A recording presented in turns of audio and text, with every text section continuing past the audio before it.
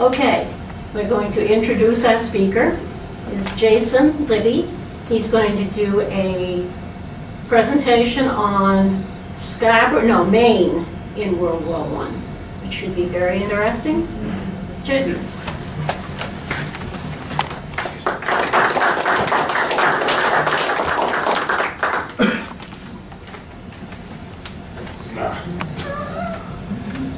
My name's Jason Libby. I did not grow up in Scarborough. I have that last name, right? I grew up in the Augusta. I'm sorry? I bet you're related. I am related to them. I'm actually related to John Libby 4 times. Once through that continual paternal line, and then my grandmother, my paternal grandmother, actually was related to him 3 times. So it kind of works out that way. But I grew up in the Augusta area. I went to the University of Maine. I got a couple degrees there. I worked in higher education for a period of time. I then ran a historic preservation group for 7 years as the executive director of that society. So I absolutely appreciate what you all are doing. It's a nice community, collective and collaborative. I also teach on the side. I work at Central Maine Community College as an adjunct faculty member.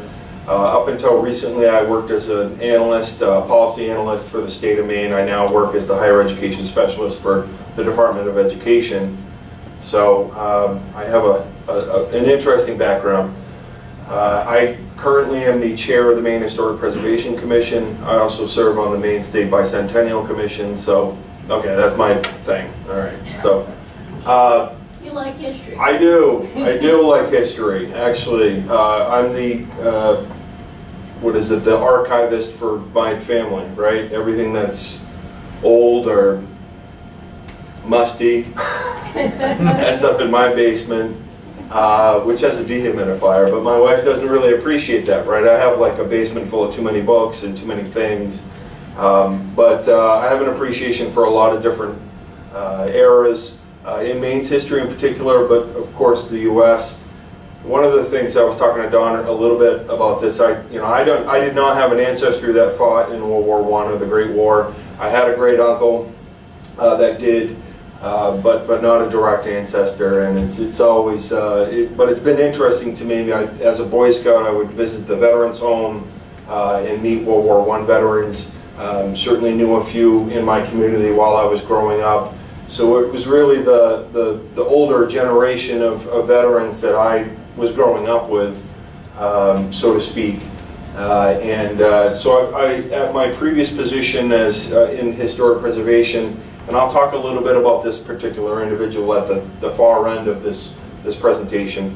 But she was a World War I nurse, and her journal was in the archives of the society. And so I had a great, wonderful opportunity to transcribe that journal, learn a little bit more about what she experienced, and I'm sure you'll gain an appreciation for her when I get to that point.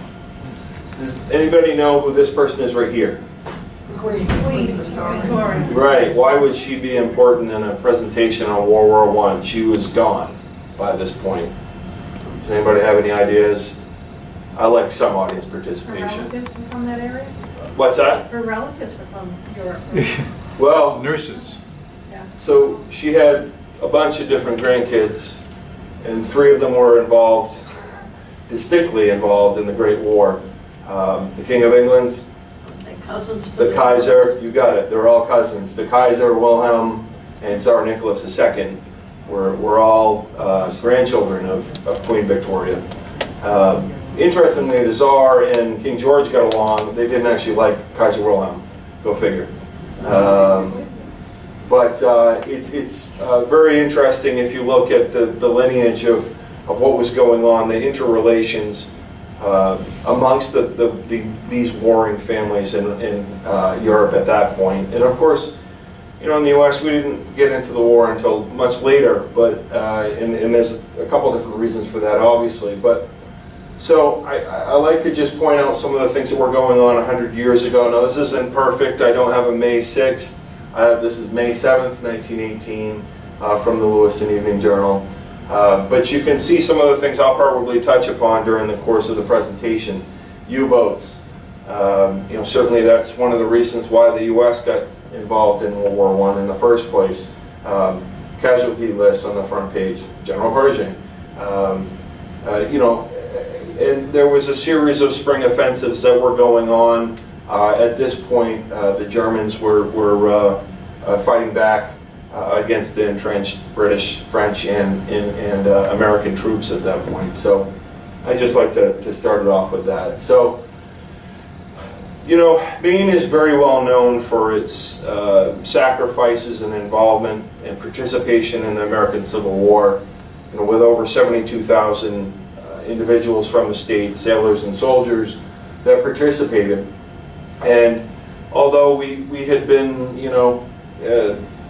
expanding our reach as a nation following the Civil War, and certainly we did have our participation in the Spanish-American conflict or war 20 years prior to our involvement in World War I. This was really our first new major war in a half a century. And interestingly, this picture right here it's a Norman Rockwell cover for the Red Cross magazine.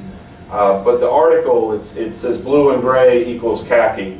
And this was really that first real major unifying kind of conflict, for the United States, where you still have veterans of both sides that are still alive. Their grandchildren really are the ones that are setting foot on European soil, really for the first time. So I've always found this to be kind of an interesting thing. Now, only 35,000 participants from the state of Maine were involved in World War I, and not all of them went overseas, and certainly not an insignificant number. But so here's a quick list of Scarborough natives. Either they were born or they were residing in Scarborough at the time. Obviously a couple of them, Millard Gower, Lucian Libby, and Roland Seavey didn't return, unfortunately. Two of them died of disease. Lucian Libby, of course, not a relative of mine, but down the tree at one point. Obviously, I think you've all seen this picture that's in the library in here. After his, he died of wounds in October of 1918.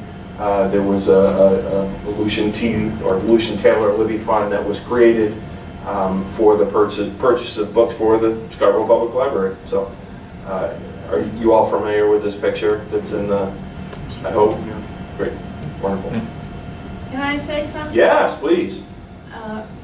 I saw two of my relatives on there, Otis Leary and Raymond Leary. And who are they to you? These were my grandmother's two brothers, and they both survived. Excellent. And if there's someone that's interested, I do have what the Adjutant General of the state of Maine put out a request for anyone that participated in the war, and that included a number of females who served as nurses. This is one volume. The other volume is actually propping up the projector. But if you're interested, I have an email. I can send you some documentation if you're interested in learning more about your great uncles, or someone else has someone that they're interested in learning about. I can provide some information as well. So, out of those 35,000 individuals, a lot of them actually were recruited, not necessarily just for U.S. forces, but this is a British-Canadian recruiting office in Monument Square prior to the U.S.'s involvement in the war. Something along the lines of over 3,000 Canadian-born soldiers that were living in Maine at the time did sign up. Now, some of them went to the British-Canadian forces. Some of them participated in the American Expeditionary Forces. But the interesting part is if you look at some of the individuals that did serve and were even recognized for their valor or service, some of them were born in Turkey, which would be a warring nation. Some of them were born in Germany. There's a gentleman by the name of Albert Klick who was living in the Fairfield area He actually received a Distinguished Service Cross. His brother were born in Germany and were sent overseas to go basically fight their cousins. But you know, it's interesting when you look at the very least at some of the national identities that the troops from Maine actually represent. So this is the St. Croix Vanceboro Bridge in Washington County, and the interesting part about this is in February of 1915, a Corporal Werner Horn, he was a German soldier, traveled through Mexico, through the United States, ended up in Maine, and of course we weren't involved in the war, but his ultimate goal was to blow this bridge up. So he stayed in Vanceboro. He ended up putting an explosive on this bridge. Of course, the Canadians were using this for transportation through the United States, and detonated it, but it only minimally damaged the bridge. They did catch him. They extradited him to Canada, and a couple of years later, they determined that he was insane. But you know, interestingly, he was wearing his uniform. He was technically trying to stay undercover while he was in the U.S. Until he actually placed the bomb, so it wasn't a spy issue, perhaps. Very interesting. There were also other situations later on. There was a German passenger ship that was docked outside of Bar Harbor as the U.S. entered the war. Or actually, I'm sorry, when the war actually originally broke out. We detained that ship in Bar Harbor for a number of months. It was sent down to New York. And eventually the gold and everything else that was on the ship, because it was kind of in limbo land for a couple of years, the U.S. ended up securing that ship and turning it into a military transport ship. So the U.S. kind of did its preparedness really during the border crisis in Texas in 1916. A number of National Guard units throughout the United States were called up, those that were in Maine, particularly the 2nd Maine Infantry. This would be the regiment that was primarily dispersed throughout the state. There were companies based out of Lewiston, Farmington, Dover, and elsewhere. And they were all called in June of 1916 to go to the muster grounds, which was Camp Keys in Augusta, where they re-drilled and prepared themselves for being sent to Texas. And that was obviously part of the whole Pancho Villa. General Pershing, of course, was seeking him out. There were concerns about attacks on Texas towns and communities and crossing the border at the time. So these are troops that are leaving from Bangor, the Maine portion of the 2nd Maine Infantry Regiment.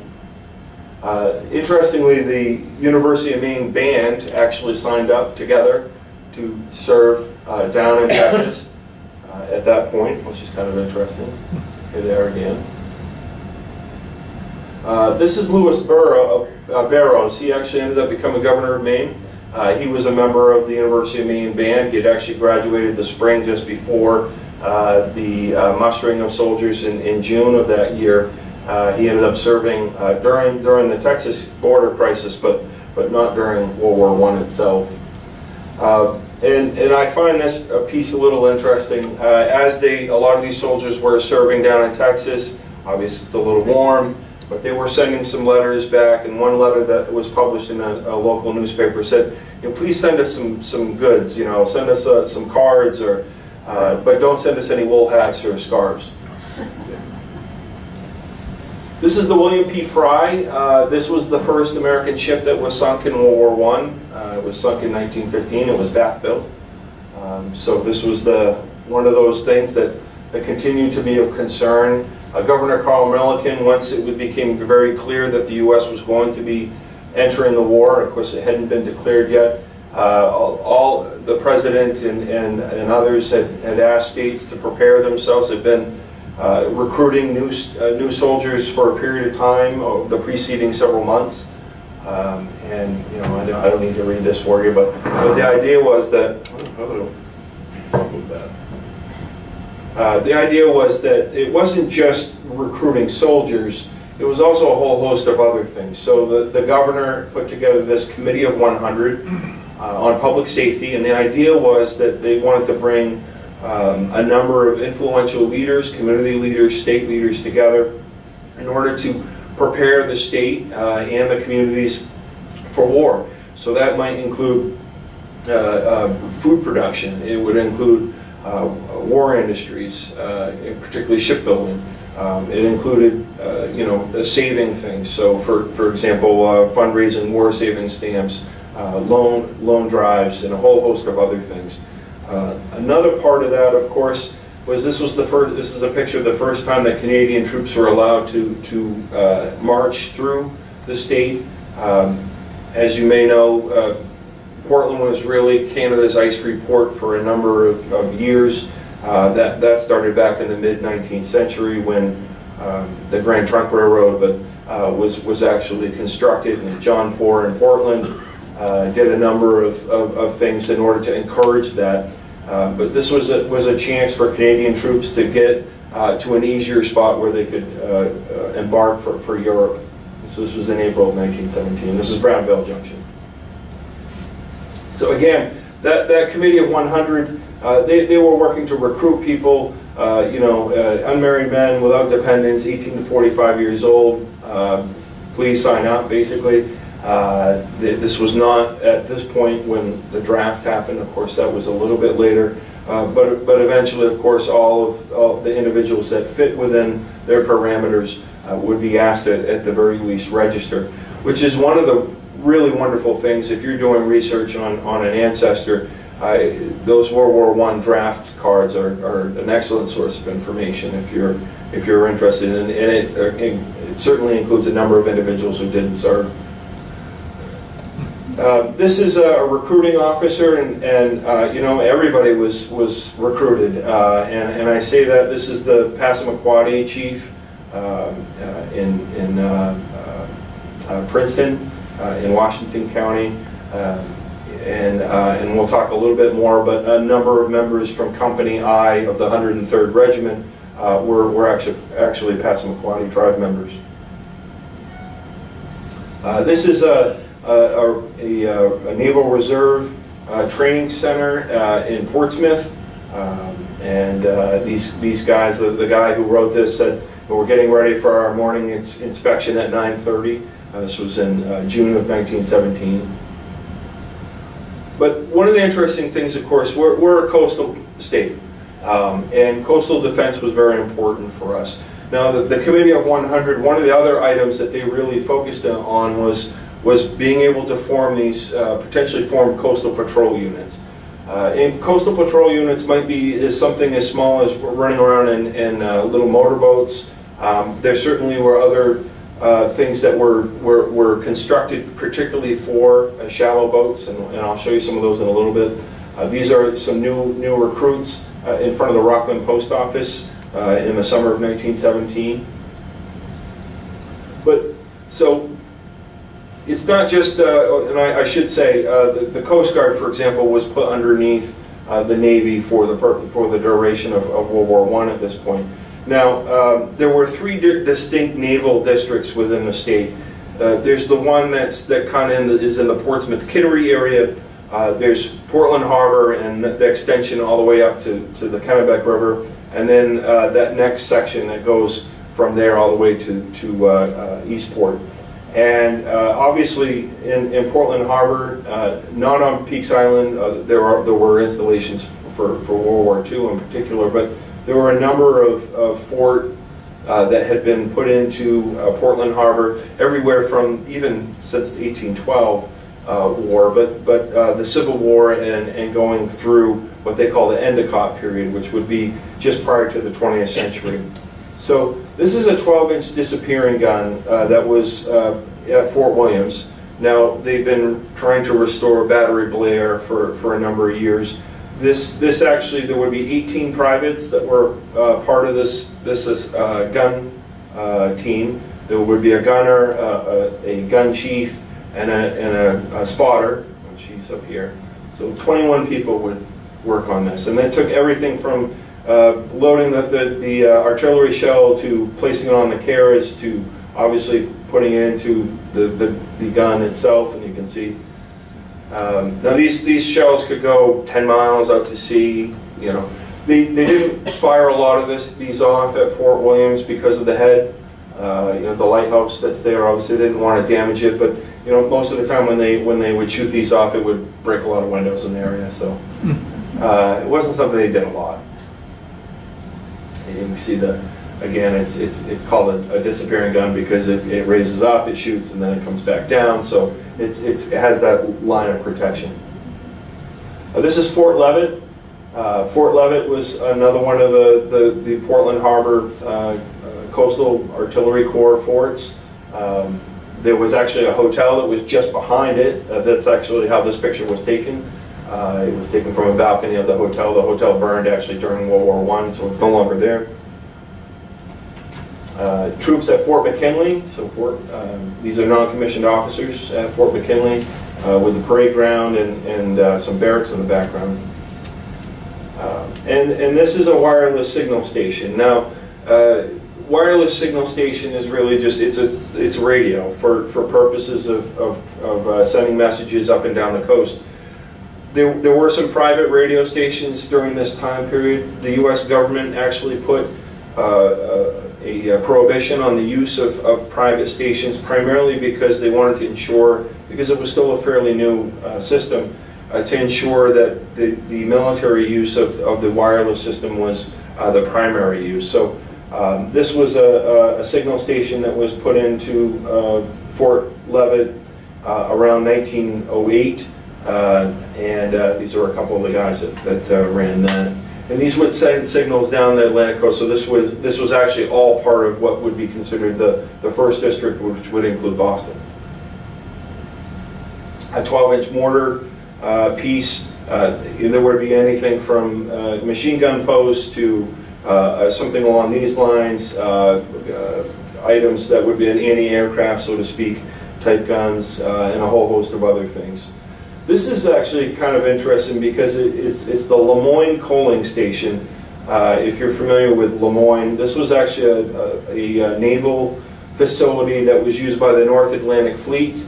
Of course, at this point during World War I, it was more important for ships to be powered by diesel. So coal had already gone out of its use. So in 1903, this was constructed. About a decade later, they kind of put it to rest, but by the time World War I opened up, they decided that it would be best to at least reopen the facility to use to store artillery or other needs for the North Atlantic Fleet. So I mentioned shore patrols, or I should say the coastal patrols. So there were a number of those facilities. Booth Bay was an important one. A lot of this really had to do with the shipbuilding industry in the state of Maine, and we'll talk a little bit more about those. But there weren't just government-built boats or things that were designed just for government use. This is actually a yacht, the Lindonia. This was Cyrus Curtis. I don't know if you're familiar with Cyrus Curtis. He was a publisher that was from Maine, but he was living in Philadelphia, the Saturday Evening Post. This was his personal yacht, and he gave it to the state of Maine to be able to be used for the purposes of shore patrol, coastal patrols. And there were about a dozen and a half boats that were donated by private individuals for the purposes of you know, maintaining some sort of searching on the coast in the state. Well, why? Okay, so this is the leftover crew of the Robert and Richard. This was a boat that was out of Gloucester, Massachusetts. They were off Cape Porpoise in July of 1918 when they were boarded by a U-boat. And they were put on a couple dinghies and set adrift, and they blew up the ship. But the interesting part about this was that they had the chance to converse with one German officer. He was the second in command of the U-boat. And he spoke pretty good English, and it came about that he ended up telling them, "Oh, by the way, I have a house in Bar Harbor. I've lived here since 1898." So, you know, wow, kind of interesting. But again, you know, this is just a couple weeks after that particular boat had been sunk. You know, nine fishing schooners in just 1 week were taken down and sent to the bottom of the sea. So shipbuilding obviously has been important in the state of Maine. I mean, the first ship to be built in North America was in 1607 at Popham. And we obviously have had this kind of you know, legacy of shipbuilding in the state, particularly surrounding Bath Iron Works, but obviously Portsmouth and Kittery and elsewhere. Just prior to the war, the industry had actually been in pretty rough shape. There were only a handful of shipbuilding facilities that were still really scraping by. But once the war opened up, excuse me, once the war opened up in general, not just with the U.S. entry, there was obviously a demand for ships. And it wasn't just military ships, it wasn't convoy or destroyers necessarily, it was including merchant ships, you know, to send supplies overseas, transport ships, etc. So this is one ship that was built in East Boothbay by the Hodgson Brothers shipyard, which is still around. This is actually a sub-chaser, and this would have been used by a unit out of Boothbay Harbor. This was a fairly small boat. It was a small crew. They would go, and because it didn't displace a lot of water, they could go in and out of a number of coves.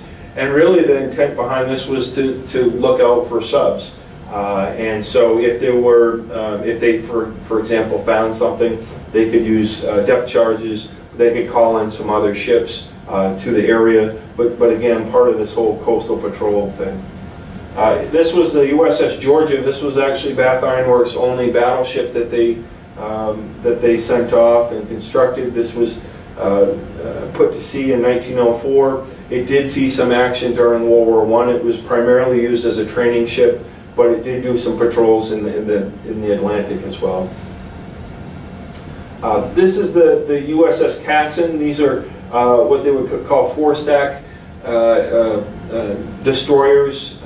They were actually classified something before that, light cruisers, but there were a series of these that were built at Bath Iron Works. This one, which was the sister ship to the previous one, was actually sent to the Treasury eventually after following World War I and used as a rum chaser. So it was used during Prohibition to track down the underground elements that were sending alcohol into the state. And then at Portsmouth, we even had a submarine that was constructed. This is the L8. There were a series of what they called Lake Series submarines that were constructed at a number of different shipyards in the U.S. This one in particular was important for the state. It was the 8th one, and it was actually April of 1917 when it was finally sent out to sea, but by the time it did its shakedown and was going to be sent overseas across the Atlantic, the war ended. So it was actually never involved in a military sense. And then this is the USS Chester. This was a ship that I'll show another picture of later, but this was actually used during the Mexican crisis. It actually was used down at Veracruz. Veracruz is the major port in Mexico. Of course, it was Cinco de Mayo the other day, so the French troops that were defeated at Puebla, the Battle of Puebla, actually landed at Veracruz. U.S. troops, fast forwarding a number of years later, were actually landed at Veracruz as well. They guarded the port there, but they sent in Marine detachments to pull some American citizens and others out of Mexico during that border crisis period of time as well. So, and I always hate it when they say ex-presidents. It should be former president, but this is former President Taft. He was asked by President Woodrow Wilson to go around the country and to help drum up support, not necessarily the whole gung-ho thing, but being able to promote the benefits of assisting the war effort, whether that's through recycling efforts or food production and etc. And this is him in May of 17 at Holton. And certainly war industries were important. This is a group of women at the Portland Company in Portland. Most of you are probably familiar with that facility. This was originally created for the construction of locomotives. Eventually they were constructing pulp digesters in support of the pulp and paper industry in the state.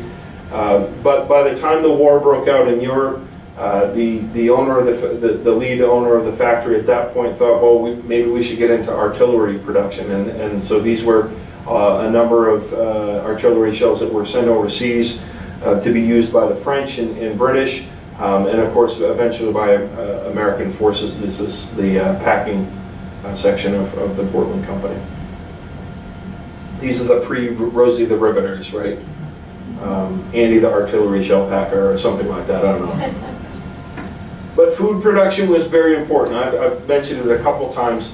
Obviously Maine, the Holton area or wherever, you know, food, potatoes were in particular. Every potato you eat is a bullet-fired point blank at a made-in-Germany piece. I find that one to be fairly humorous, but food will win the war. Don't waste it. This is outside the Bangor post office.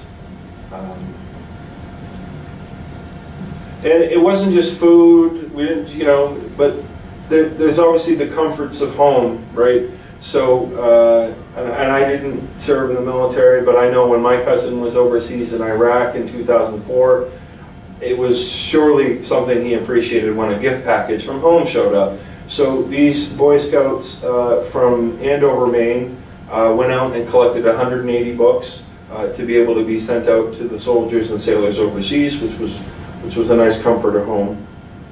These Farmington Normal School students were, you know, volunteering for the Red Cross. They were making bandages. They were making those comfort packages as well that were sent overseas. Of course, Farmington Normal School is now the University of Maine Farmington. And then a lot of the ambulances that were sent overseas were donated and sponsored by, you know, well-to-do or community or what have you. Certainly an important part, but a new part of the war in particular. This is a golf tournament that was held at Poland Spring in July of 1918. They raised $5,777, which was a considerable amount of money. There was a team of 4 really young golfers. One of them, Bobby Jones, I'm sure most of you know who he is. He was 16 years old at the time. He lowered the course record actually while he was at Poland Spring.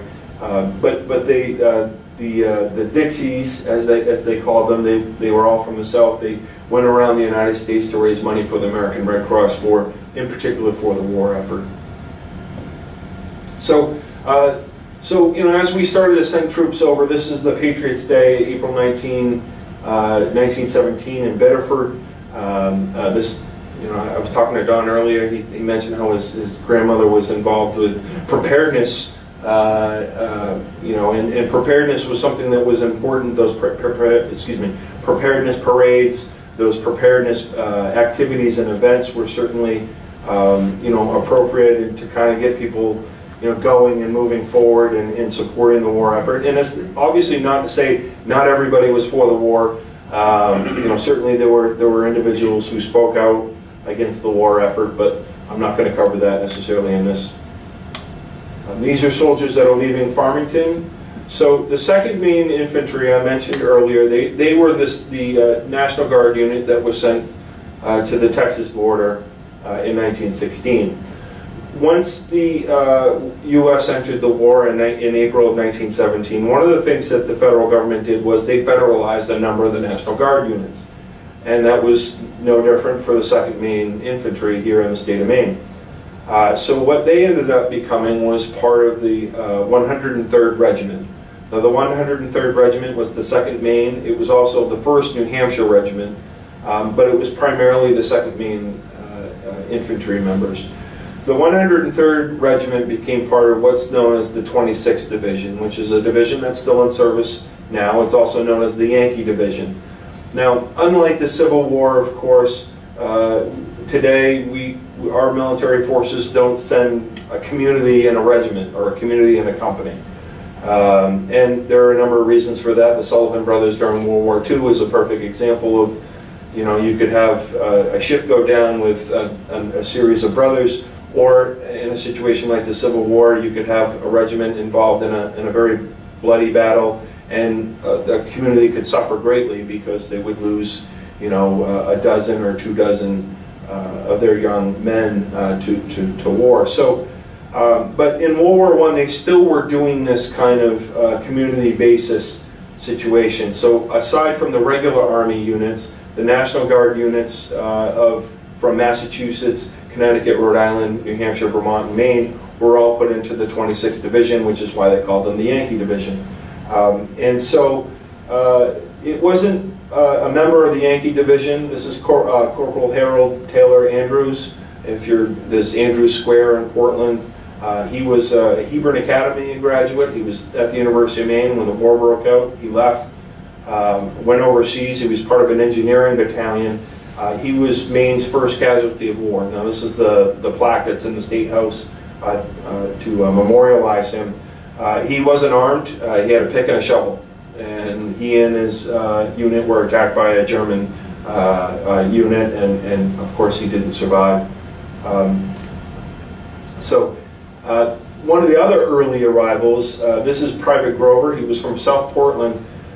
Interestingly, the 14th U.S. Engineers were primarily made up by railroad folks, and primarily made up by Maine Central Railroad individuals. So he was an employee of Maine Central Railroad that worked in Portland, and a whole host of other men from Maine Central Railroad were intentionally recruited by the United States government to be a part of the 14th U.S. Regiment. There were a couple other engineering regiments that were in the same situation, and those were sent overseas in order to prepare the troops' arrivals, and that's, you know, part of the infrastructure needs that were needed to obviously transport troops around Europe.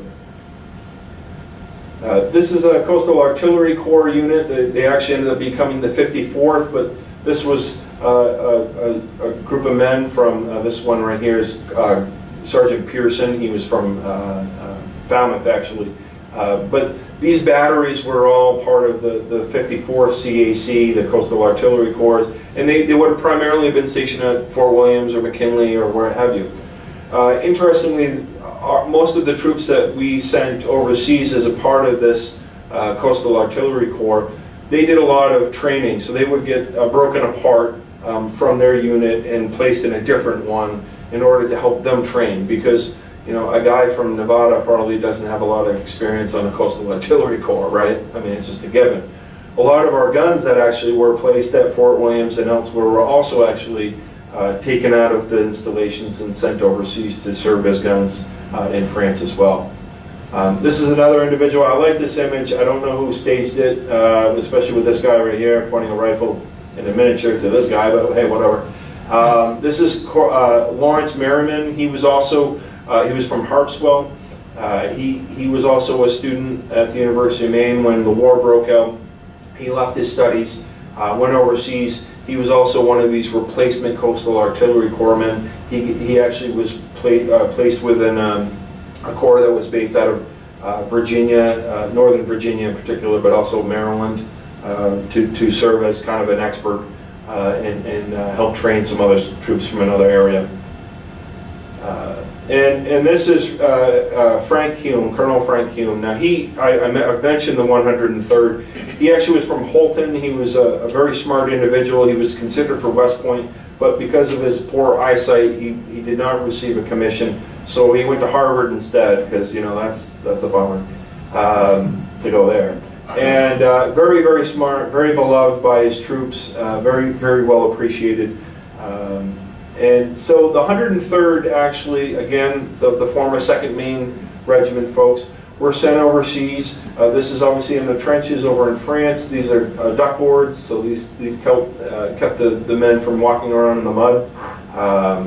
This is in the spring of 1918.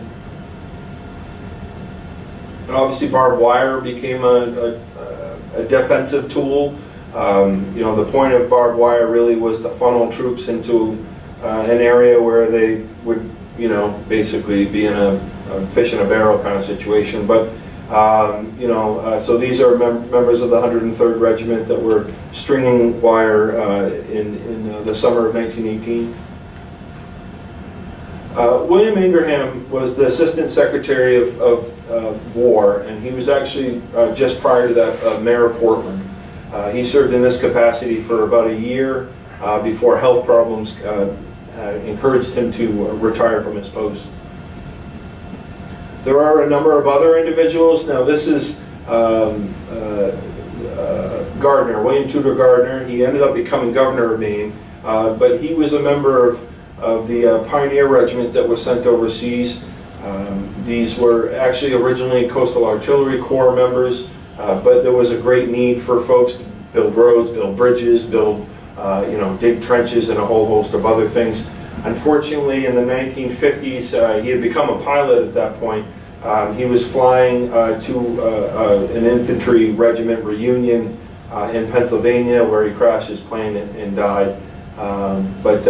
This was the Gardner family. This is what Gardner, Maine, that is their family. Very interesting individual. Sumner Sewell was also a governor for Maine. He's our only flying ace. He got 7 confirmed kills, or plane kills, so to speak. This is him coming out of his the wreckage of his first plane that he shot down. These are some French troops that have arrived on the scene. He was from a very well-to-do family. When the war broke out, he volunteered to serve as an ambulance driver. Shortly thereafter, he had an opportunity to join an aero squadron, which he obviously did. He ended up becoming governor of Maine for a couple terms, and then later served as a airplane executive. Go figure. Anybody know who this is?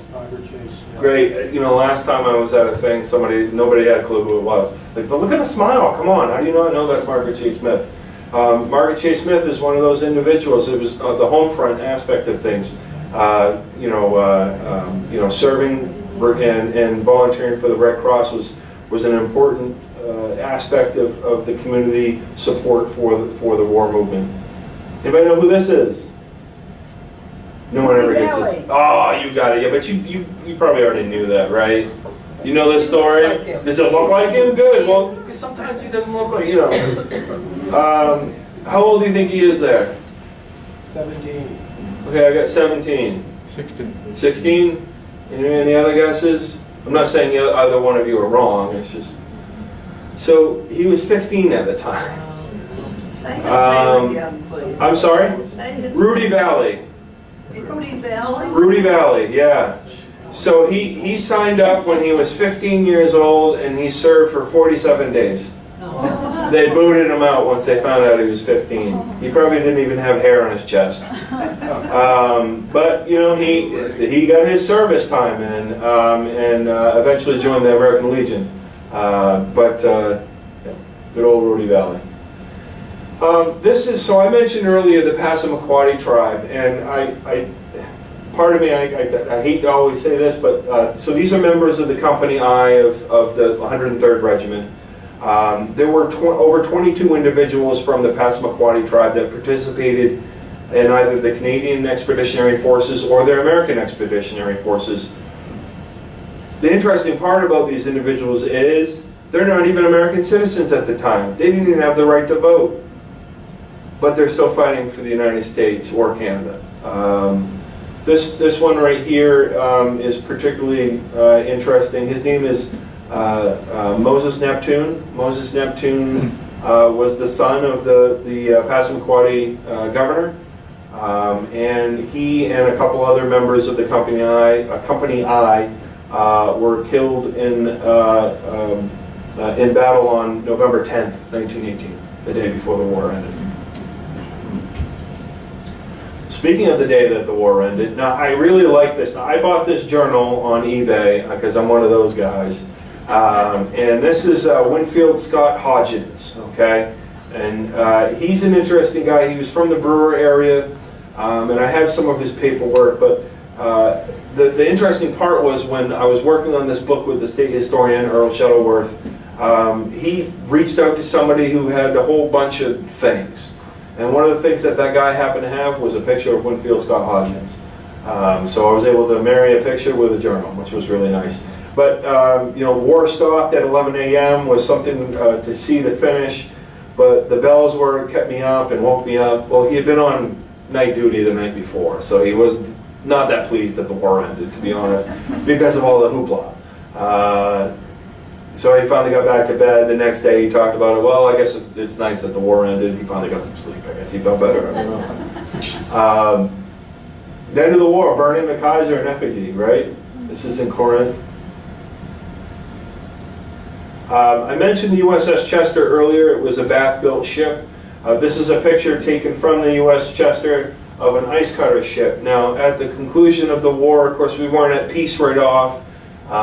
There was just kind of a temporary lull, right, until we finally signed the Treaty of Versailles in particular. But so there were actually inspections of German ports. So this was an inspection of a German port, a northern German port, in February of 1919.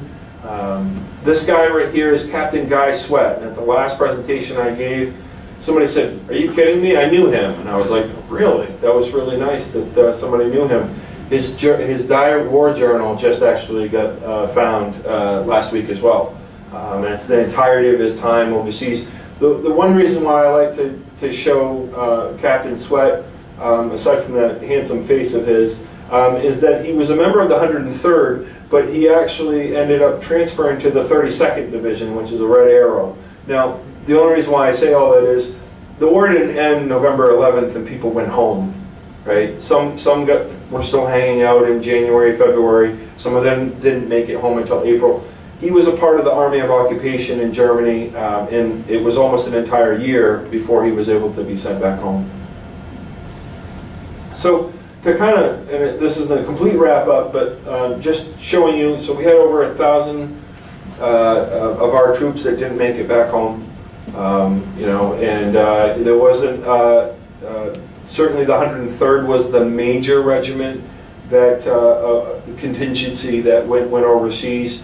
And there were certainly some devastating battles, in particular in July of 1918, where a number of members of the 103rd didn't make it home or distinguished themselves in battle. But you know, it's interesting because you know, it's not as dramatic as the Civil War or other conflicts, but you have to really think about it from the terms of, we may have sent troops over in October of 1917, but a lot of them weren't put into the field until a few months later. And so really most of our U.S. troops were not in true harm's way for much more than 9 months. It wasn't as long as, you know, obviously other conflicts. So, you know, they came back home. This is a contingency of men that were a member of the St. Augustine Church in Augusta, which is where I grew up. None of my family members are in there, but you know, obviously these are the type of things that happen everywhere throughout the state. General Edwards is right here. He was the general that was in charge of the 26th Division, which included the 103rd Regiment. This was just after their arrival back home in early 1919. Here he is in Bangor. And General Pershing, after the war ended, General Pershing kind of did that whole, you know, heroes tour, really. And everybody wanted to see him. This is, he's at Farmington Normal School. At this point, the chorus of women had just sung him this original tune that they had written for him. The Blaine House, which most of you I'm sure are familiar with, was not given to the state of Maine until just after the conclusion of the war. It was loaned to the state in order for them to hold meetings, emergency meetings in particular, for the war effort. Walker Blaine Beale was a grandson of James Gillespie Beale Blaine, obviously the former Speaker of the House and Secretary of State that was from the state of Maine. Walker Blaine Beale was, you know, from an affluent family, enlisted, volunteered to serve his country, and unfortunately didn't make it home himself. His family decided that after his demise, that the state of Maine should be gifted the Blaine house because that was going to be his house. And so that's how the governor's mansion ended up in the ownership of the state of Maine. General Pershing was the first official guest at the Blaine house. It was during this hero's tour following the war. So I mentioned earlier there was a couple of reasons why I particularly was interested in World War I and some personal reflection reasons. But this is Jane Jeffrey. Now Jane Jeffrey is unlike a lot of other nurses that served during World War I. She was an English citizen that came to the U.S. to take care of her aunt and uncle who were living in Dorchester, Mass. She wasn't from Maine, and she later removed herself to Maine following the war and lived out her final years, the last several decades of her life, and she's buried in Poland, Maine. So she wanted to help out. Obviously, I think a lot of it probably had to do with her English heritage. She had been looking at potentially joining the nurses in early 1917, just before the war broke out for the U.S. side of things. She put her name in to actually serve, but because she was an English citizen and not a citizen of the United States, she couldn't be assigned to a Navy military unit. So she said, all right, well, I'll sign up for the Red Cross.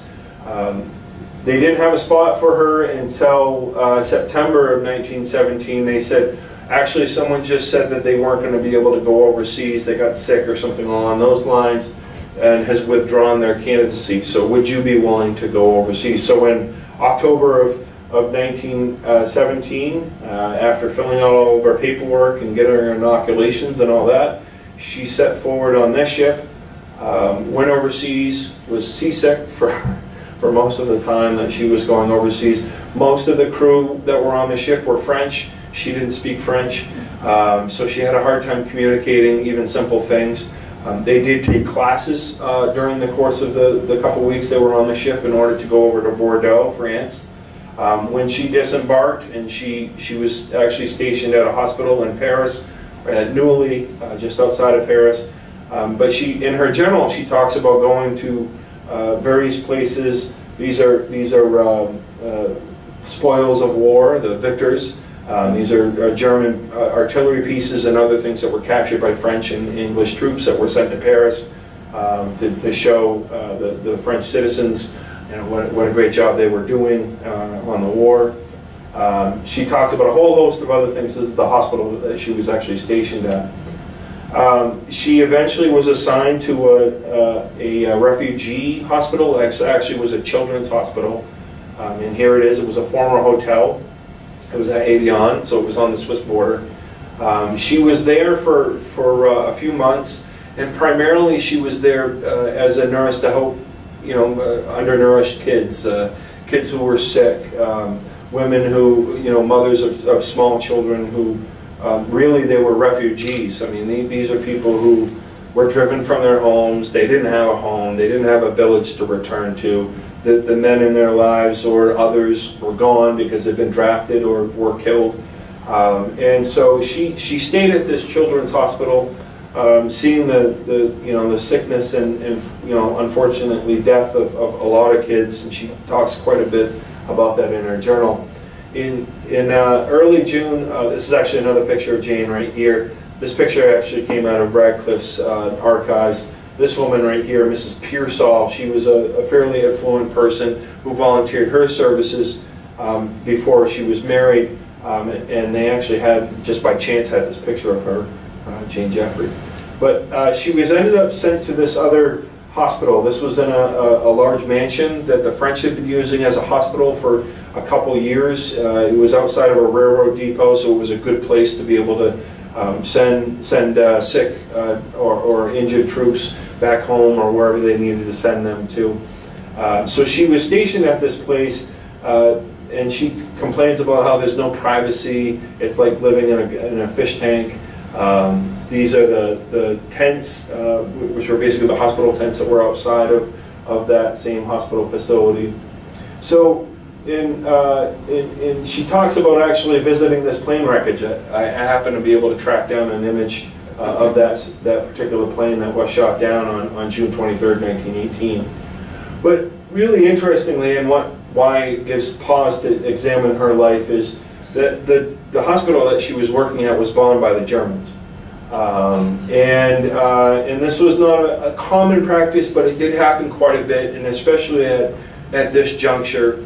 In the middle of July 1918, there was a great German offensive. It was really the last one that did push the troops, the Allied troops, back quite a bit. There was a considerable amount of damage that was done at this time, but there were these soft targets, as they were. It was kind of, this is a picture, you can see the shrapnel that went through the tents. And again, the interesting part though was that, I mean, it was clear that they were bombing hospitals at this particular time, unfortunately. They got a couple down pilots. They had maps on them with X's right where the Red Cross hospitals were. The unfortunate part even was that they were using things, obviously shrapnel bombs, not just bombs to blow things up. I mean, it was obviously for personnel damage more than anything else. There were Germans that were POWs that were actually at that same hospital that she was at. So a number were killed. Two died. A number of others were injured. Jane Jeffrey received a 2-inch piece of shrapnel in her back, right next to her spinal cord. She fell down, but refused to give up her post. She tried to continue to muster some effort along, but it was clear that she was severely wounded. They didn't actually think that she was going to survive. It was interesting because the day that this attack happened, she had written in her journal, and then about 6 weeks later, she's like, well, a lot of things have happened since 6 weeks ago, the last time I wrote. And she talks explicitly about what had happened, and the people who were nice to her, the people who were not nice to her or unhelpful to her. This is a telegram that was sent to her uncle back in Dorchester, Mass, informing him of her injury. So this is what's called the Distinguished Service Cross. Now, the Medal of Honor is obviously the nation's top military honor. This is the second. So the Distinguished Service Cross is not just given out willy-nilly. There were no Medal of Honor winners from the state of Maine during World War I, but there were about 50 recipients of the Distinguished Service Cross. Jane Jeffrey is one of only a handful of women to ever receive that honor. There were 3 that were given a Distinguished Service Cross during World War I, and here she is getting that honor in March of 1919. She spent almost 6 months in the hospital. Upon her return to the United States, again, even though she wasn't an American citizen, because she wasn't in a military hospital, they couldn't give her certain things. They couldn't give her a pension. They couldn't take care of certain payments. They did supply her with some help and some assistance. Again, this is a note of her recipient.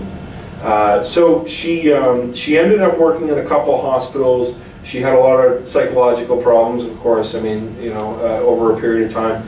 But she ended up coming to Poland Springs, and she worked in the bath department of Poland Spring Resort, where she met one of the owners of the Poland Spring Resort and married him.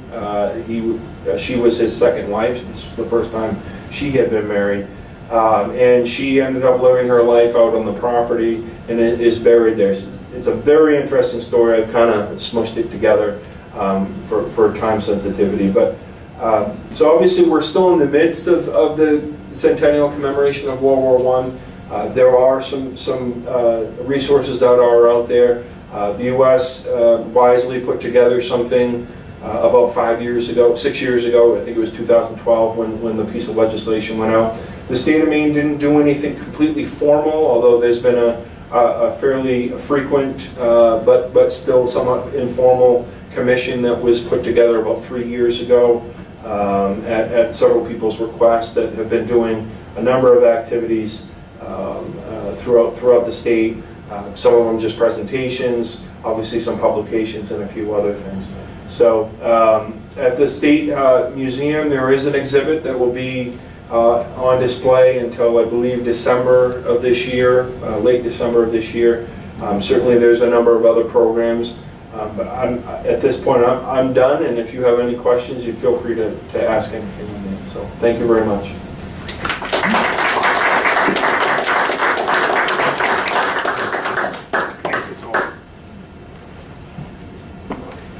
Does anybody have any questions about anything? I have one. Excellent. Way back in the beginning, Yes. it said that the pay was $30 a month. Was that very low or modest, or how did it fit in? No, I think it was a decent amount of money. You know, I think. What do you know 20 what that would be in today's? Let's see. I'm not sure right off the top of my head. I don't want to venture a guess. I can think about. I know certain time periods, and that's not one where I would say $1 is equal to whatever, but it's probably close to $10 more, 10 times. So you know, it'd be like $300 a month. It's not a lot of money, obviously. I wonder how much that would be. But the CCC program, they didn't receive, and that was per month. That was about the same amount that they received 20 years later. World War II pay was $21 a month. So there you go. Well, yeah, this was $30 in World War I. That's a shame. But it may have been a bonus too. Who knows? And it may have been partly that. But it's interesting. $21, huh? Goodness, that's not a lot of money. I don't remember my grandfather. Sounds pretty good. You paid It does 21. sound. Absolutely, absolutely. There were some other questions. Yes. The influenza epidemic. Ah, yes. This keeps coming up, and I should do something about that. I haven't. So yes, go ahead. I'm sorry. Killed a lot more soldiers, I believe, than Yes. actually died in World War I, Yes. on the American side, at least. Yeah. Do you know anything about that? Yeah. So the influenza pandemic was really the fall of 18, and it obviously went into the spring of 19 and through the summer. That certainly is where a number of the 3 Scarborough sons that didn't make it back, 2 of them died from that, and it was in the fall of 18. So I think one died in September. The Libby soldier died in October, and the other one, I think it was Gower, died in December of 1918. But certainly it was a tremendous situation. And you know, and it was not just Europe, obviously. I mean, it was the U.S. had a number of difficulties with that. Yeah.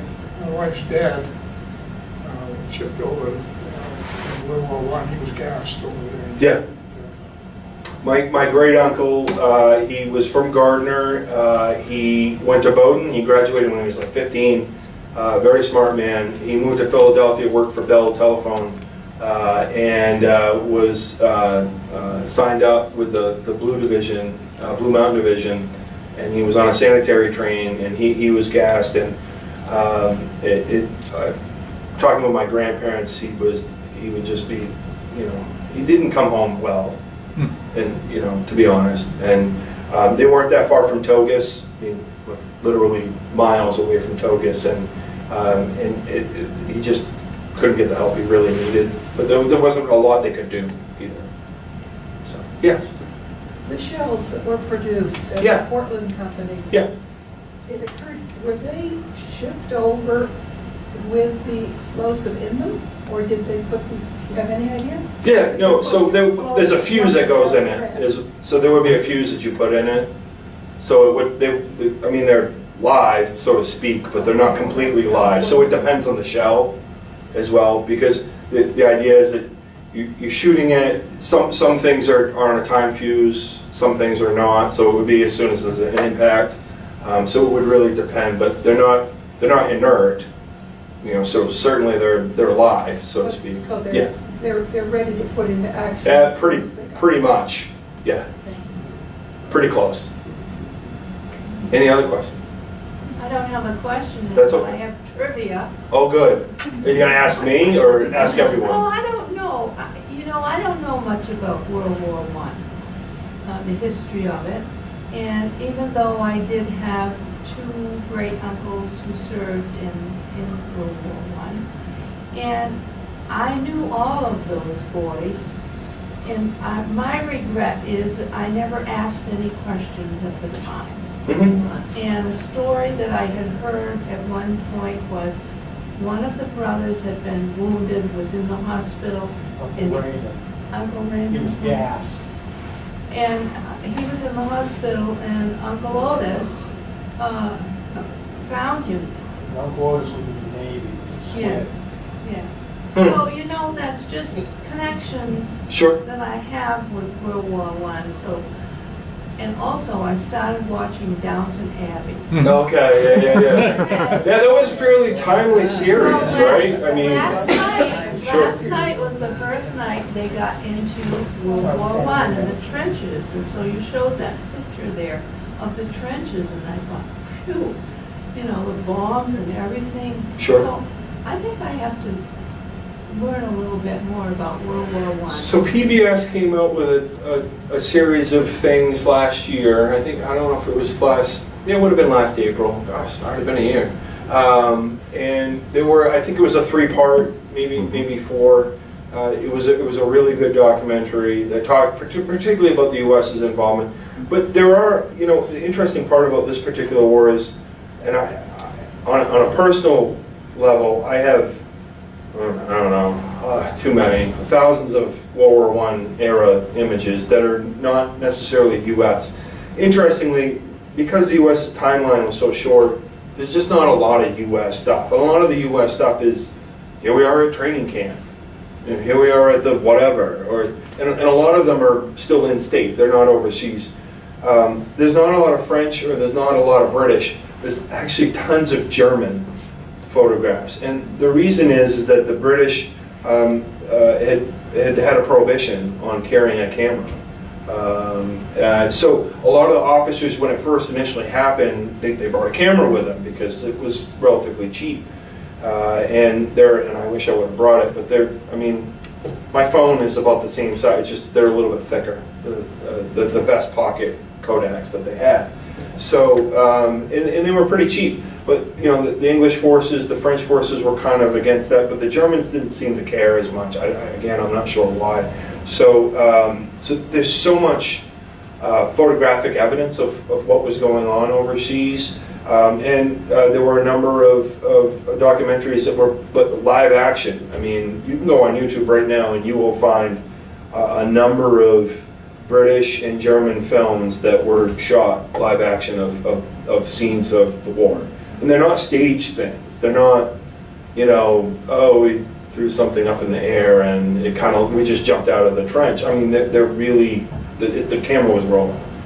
And there were a series of those films, and it's not as graphic, I mean, the whole thing's graphic, obviously, but it's not, you're not focusing in on, you know, somebody, a casualty or something along those lines. They're fairly landscape and fairly back, but it's very interesting, and there's a lot of documentation for World War I, and of course it gets, you know, ramps up as time is going on too. So. Well, Yes. Excuse me. These two, just one more thing. These two boys were born and lived in Dunston. Okay. Scarborough. Sure. Thank you. Phil. Yes. My grandfather grew up in St. Louis and joined the Marines as a doctor in World War I. And I remember him very well, the doc, as we called him. And he was a wonderful guy.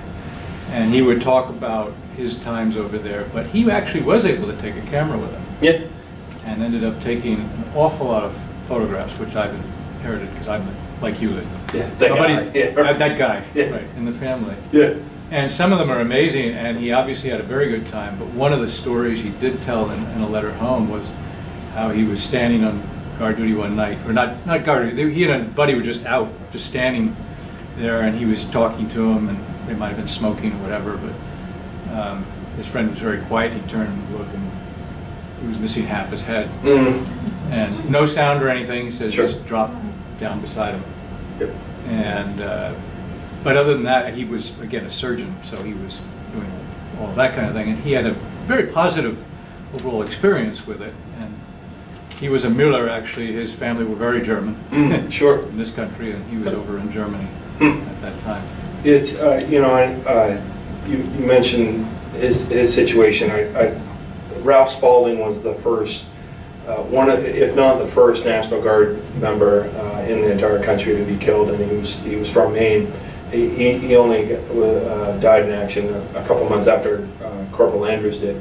The reason why he ended up dying was he had this thing, he jumped out, they were under attack, and he lost his hat, and he's like, oh, I gotta get my hat, and went back to get his hat and shot. Not exactly the same situation, certainly, but it was just one of those freak things that happen, right? So, there was any other, yes? Well, another Scarborough connection to World War I would be Harry Welch and his wife Adelaide, who lived on Point Road in Nelson. And he was in the Navy in World War I. And he was actually a career Navy man. Prior to World War I, he was in the Great White Fleet. Oh, sure. Teddy Roosevelt started that went around the world. But when the war came, he asked Adelaide if she would wait for him. And she did. And he survived. And he was involved in the many ships that were taking supplies back and forth. Excellent, thank you. And I have some of the little medals and things he got from that. Wow, that's awesome. I remember him so well. Yes. I can recommend highly a man who runs a business now. He was a history professor for a long time in southern England, and he's a Welshman by birth. He does bespoke tours of the World War I sites, and he will take a busload if there's a busload of people who want to go, but his preference is to use his very comfortable vehicle, so he does all the planning and hoteling, and he will do a specific tour for whatever you wish to see and be educated about.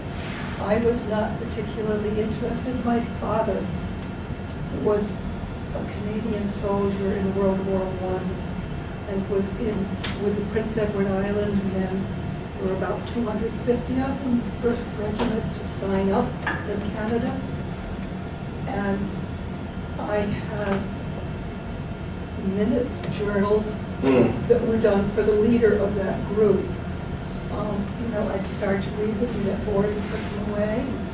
And eventually I've got to find something out about this. This man did us a tour for my family that took us exactly where I wanted to go to trace the, Sure. And we had the specifics. I have the specifics from day to day to day. He will do a tour for whatever you want. And I wanted to do it because my dad's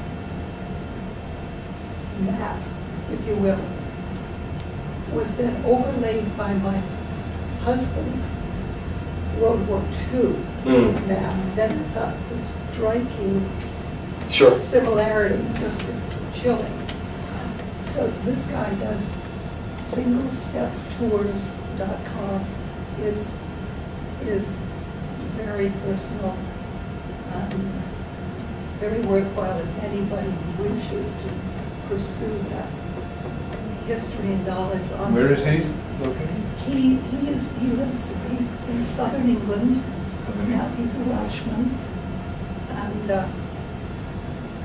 he uses his Land Rover, so you travel in comfort. That's awesome. You go as many hours as you wish during the day. And for someone like myself, I didn't want to go and try to navigate, you know, the hotels all alone, or even, you know, with younger kids. And so it's a great way that he's even gone down to help excavate the trenches that are still being. Yeah, there's a doctor, and I forget where he is, and he's been, there's a number of underground caves where they were, and it was Germans that were using it, the French that were using it, a lot of members of the 103rd Regiment from Maine, so they would carve things in to to the rock, and they're, you know, they leave 103rd, or would say Calais, Maine, or it was a Passamaquoddy member would carve out a, you know, a tribal figure, a whole host of things, and of course I've taken particular interest in his work because, you know, because of the Maine connection more than anything else. But I mean, it's just amazing what they're still. I mean, there's red zones that they still can't go to over 100 years later. But there's just so much artillery shells and other things that are there. They're digging. They still have special teams in Belgium and France that go because somebody's kicked something else up and they have to go and defuse it. And they're World War I. They're not World War II shells. It's still, I mean, and this is going on, and this is going to, and they estimate that it'll be a couple hundred more years before they're not pulling up World War I ones, let alone World War II. So, anyways, yes. Thank you. Thank you very much.